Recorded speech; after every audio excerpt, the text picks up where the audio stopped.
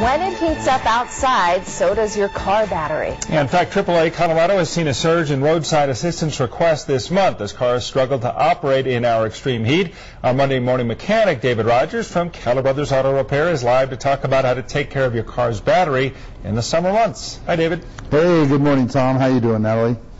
We are absolutely true when we talk about hot weather and batteries. It's the worst thing that can happen to a battery is a long period of hot weather. I'm going to show you a couple of things. You know, here's a battery that was taken out of a car here just this week. You can see the corrosion around it. This is really an excessive example. What I'm going to do here is show you how to do this at home, how to clean this up. This one's a little past it. That should be replaced.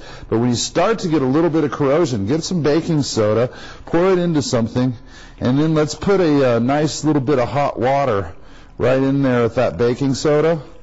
And then I'm going to stir this up. I'm not going to use my finger because you can see that's really, really hot.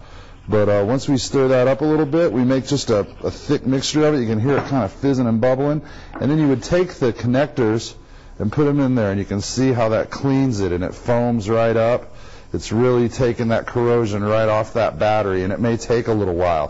Now, that's a great way to do it. This is less than $1. Another thing you can do, you want to play with some fancy chemicals, there's battery cleaner spray. We can spray that on there, and it'll clean it too. You can see how it's foaming and cleaning that off. Now, after I clean the thing I'm going to do is I'm going to put a terminal protectant, and I'm not going to use that now because I don't have time and we need to clean it up. But once you clean that, wipe it off, rinse it, and then put a protectant spray on it, and it'll keep it from corroding for very long. A couple things that you should know about battery corrosion. This is the hold down that straps the battery down in the car, and you can see here where it's corroding, and that'll deteriorate that hold down and allow it to become loose, and then the battery can move around and fall, and not only cause the vehicle to fail, but it can also damage other things as well that it might bump into. When you do a battery service, sometimes the best thing to do is to replace the cable ends. It's really, really easy. You just unhook them, you loosen them up here, pull them off, and put a new one on. If you pull the cable end off and you see corrosion underneath there, the whole cable needs to be replaced. Many vehicles have complicated cables, and they go right into the wiring harness, and if you find something like that and it looks like the cable's connected to a lot of things and you're uncomfortable, get a professional technician to replace the cable for you. It'll be a lot safer.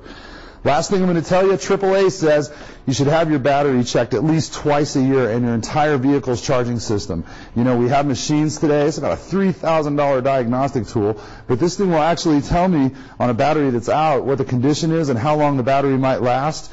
It'll also tell me whether the alternator in the car, if the battery's inside the car when I test it, it'll tell me whether the alternator's okay and whether it's actually charging the battery or not.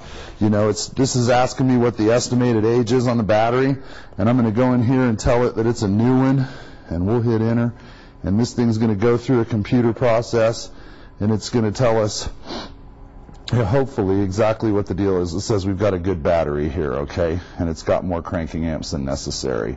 So it's a good idea to get that done just a couple of times a year and make sure that your car is going to get you where you need to go.